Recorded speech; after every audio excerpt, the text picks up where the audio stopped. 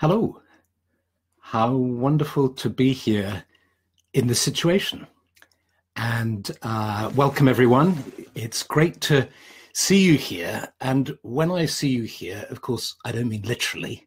I mean that metaphorically. And I suppose if I was sufficiently clairvoyant, I could see everyone. And so let's begin our time together. I reckon let's see how it goes, but maybe 10, 15, 20 minutes, just however long feels right. And of course, the wonderful thing about this meeting out at the back, and nobody knows. So let's take the opportunity of this extraordinary technology to tune in and just spend a moment just being together, imagining that we're in a sacred grove. It's as if we've come into a clearing and we're together, and there are people from all over the world together in this moment. And so this is a moment to connect with our deep inner selves, with the reality that is beyond this technology, beyond the machines we're sitting in front of, a reality that is far deeper and more mysterious.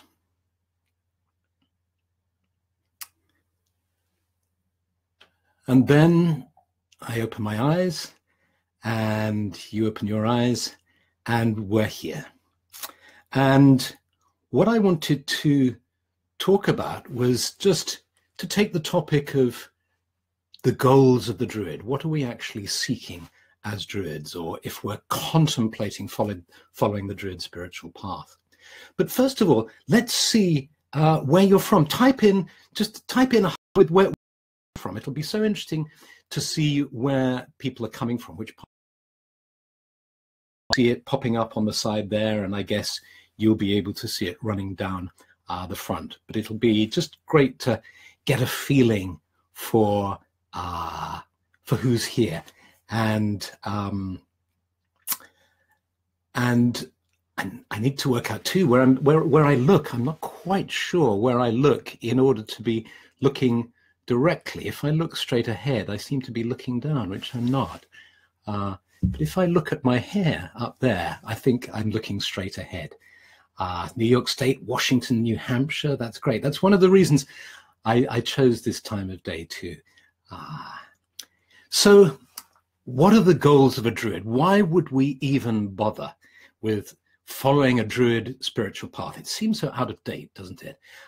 Here we are in the 21st century, and we're suggesting that perhaps we should follow the ways of our ancestors thousands of years ago. Well, Druidry is a modern movement, and it draws on the inspiration of the past, but I certainly believe that a spiritual tradition comes from the world outside of time. It comes from a spiritual dimension that isn't bounded by linear time. And so it's living and real and vital now. And the goals that we in the Order of Bards, Ovates and Druids set for ourselves is a threefold goal of love, wisdom, and creativity. Now, this isn't set in stone. You could choose other goals for why you follow the Druid path, but this is a suggestion. Love, wisdom, creativity. Why love? Well, love is at the heart of the mystical experience.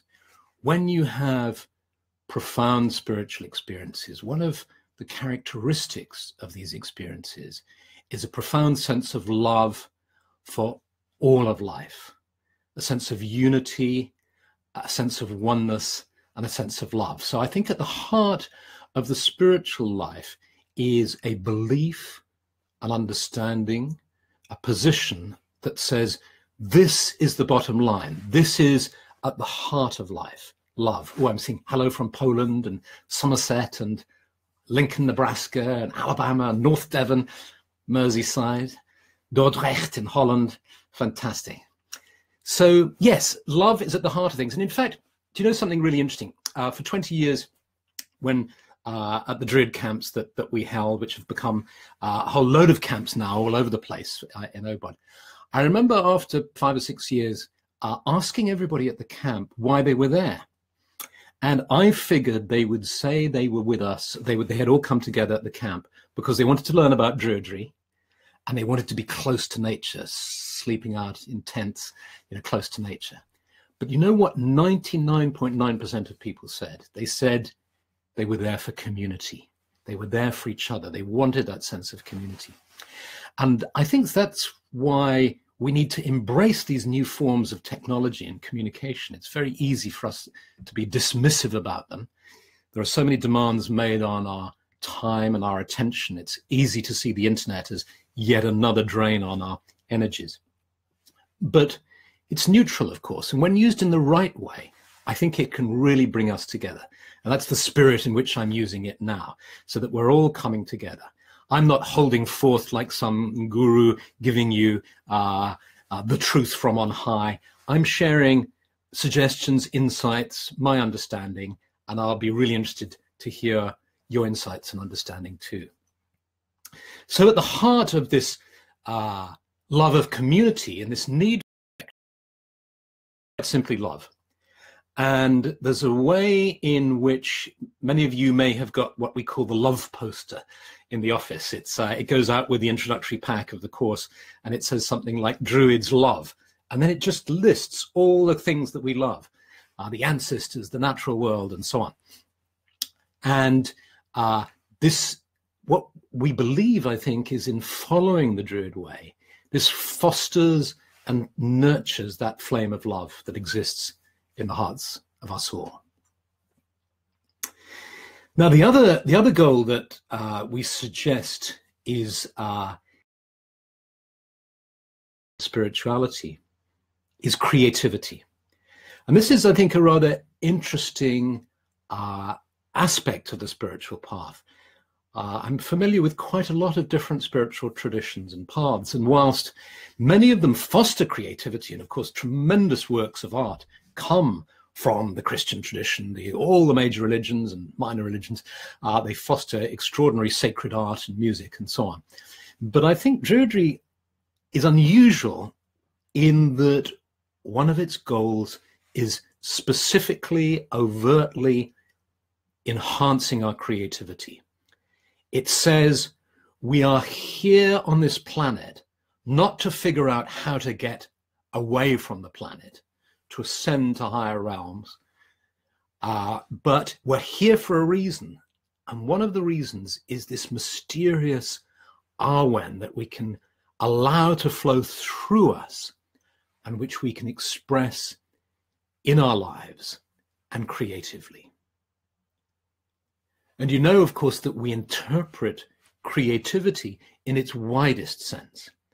It's not that you have to be a Picasso or a Mozart in order to be deemed creative.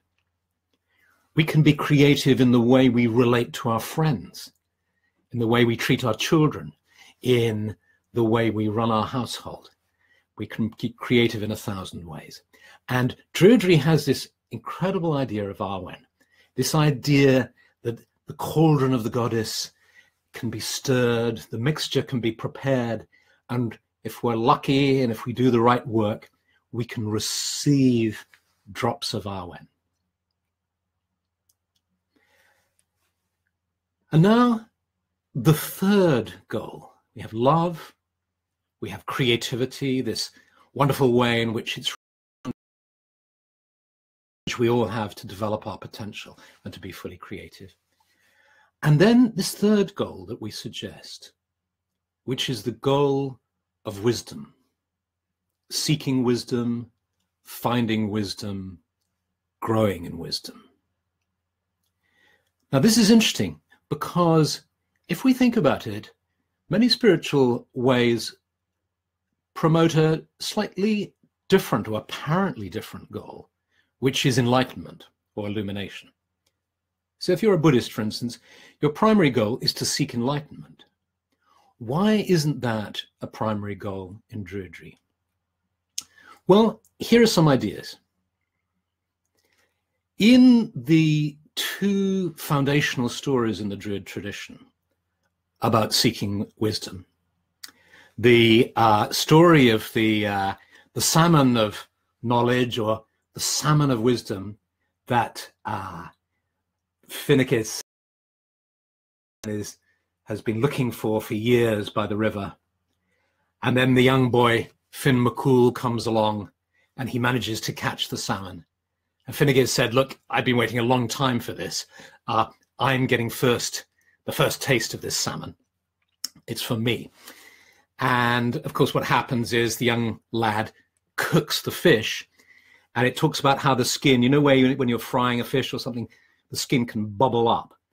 And he tries to burst this little bubble just to push it down. And 3 drops of salmon liquor scald him on his thumb.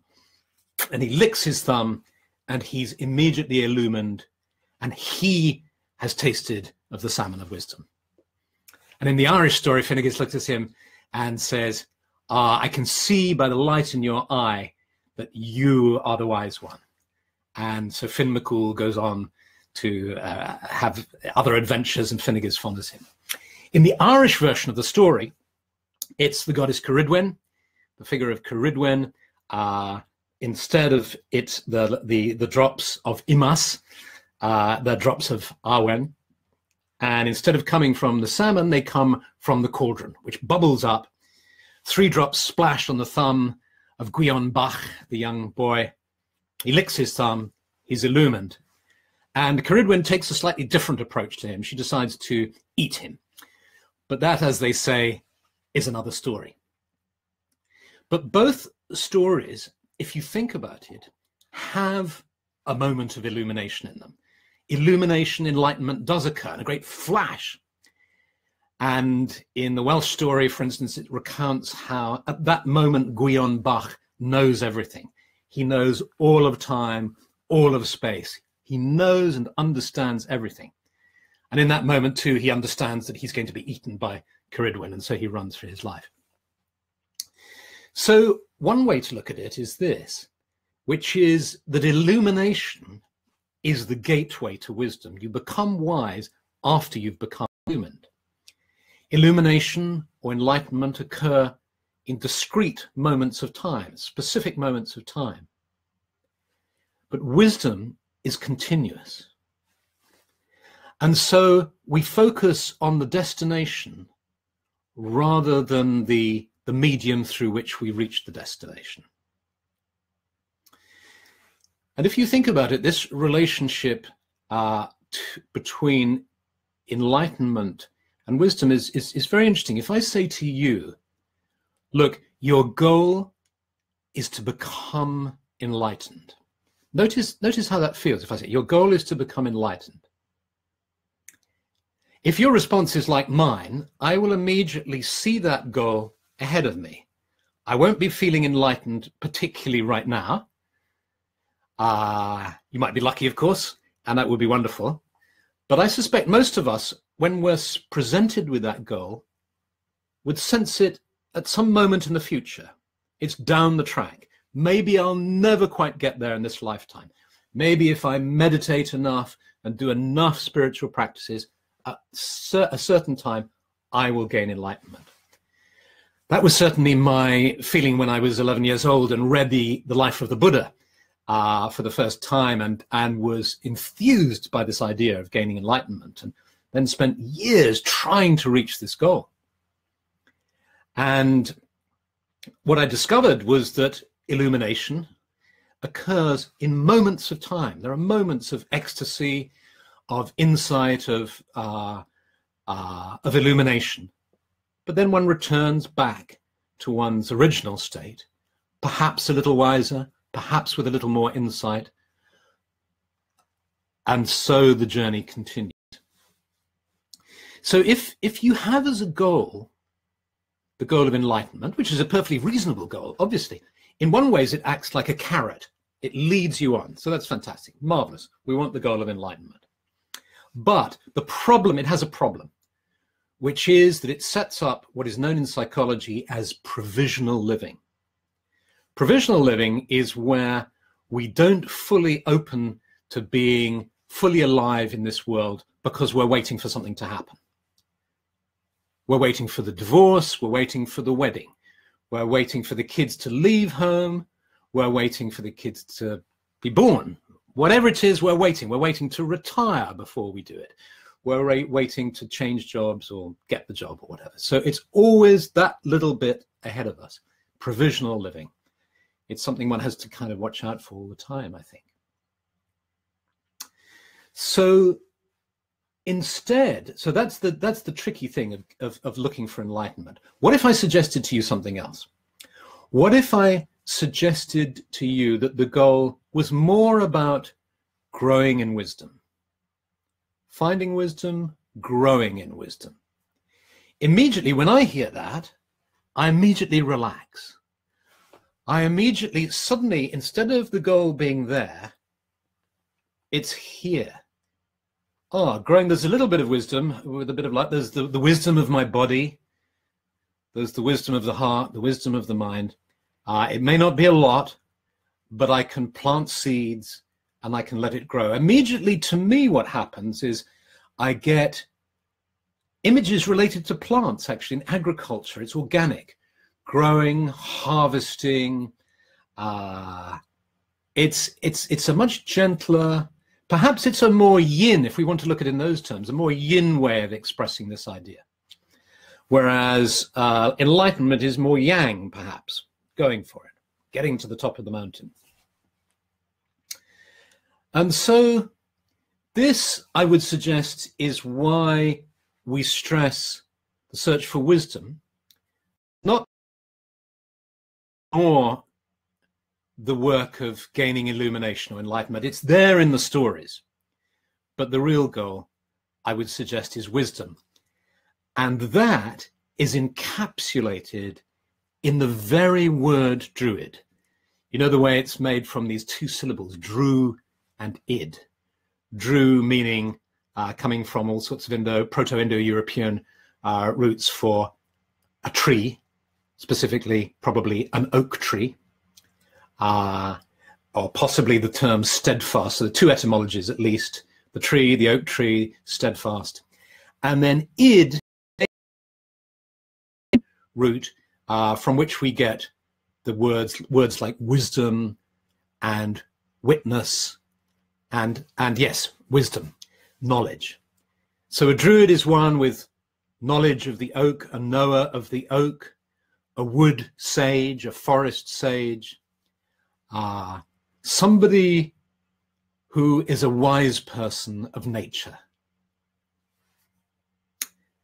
So I see I've been talking for 18 minutes, and I think that's probably enough. You know those statistics you read about how we only retain a very small amount of information, and if you give a long talk, you know, I don't know, 80% of it gets forgotten.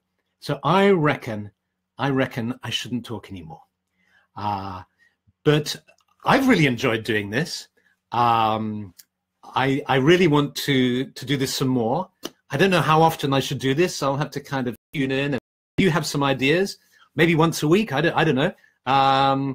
Do type in, and maybe, you know, what happens with these recordings is they stay up.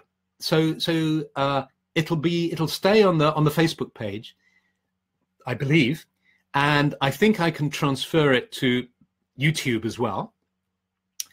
So please do make any contributions you wish. If you want to, if it stimulates some ideas, or you want to give your particular take on it or ideas, you can type them in, and there's no hurry. There's no pressure for time. But it's lovely to be here. I'm going to finish in the way that we started, which is by closing my eyes so I'm not distracted by the technology, and just feeling you. I glanced up at the screen then, and it said there are 235 people. The 235 people around the world are all sitting, and we're all of like mind, I think, all tuning in, all people of like mind, following or interested in the path of Druid spirituality. And so it's lovely to sit here with you, to be here with you. And I look forward to reading your comments. When I switch this off now, I'm going to go through all the comments and look at them, and I know more will come in over the coming hours and days. So lots of love, lots of good wishes, And I hope we can do this again. Okay, bye.